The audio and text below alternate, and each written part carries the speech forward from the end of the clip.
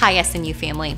We want to make sure that we respect ourselves and each other so that we can enjoy an amazing semester on campus, creating new memories, while also at the same time staying healthy.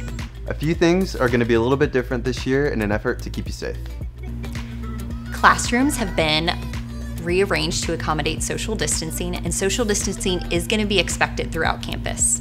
Masks are going to be worn in all indoor spaces except for your own private room and when it's possible to properly social distance outside.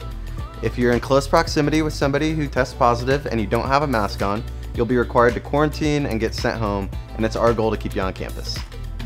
Guests will actually not be allowed during residence halls at this time. Only specific residents of that building will be allowed to enter. We also want to be sure that you take care of yourself in this time as well. Know that all university faculty and staff are here to support you. Please reach out and know that the Renew Counseling Center is here for you if you need anything. And also, in addition, please be taking time for self-care and to fill yourself up. We know that guidelines and restrictions can be tough, but just know that we are expecting to have an amazing year. We're planning a ton of events to ensure that you have amazing memories and a great college experience. We want to encourage you to go deeper in conversation and also encourage you to maintain a positive outlook. And this could look something like sending texts of gratitude while you're waiting in line across campus, or making sure to smile with your eyes.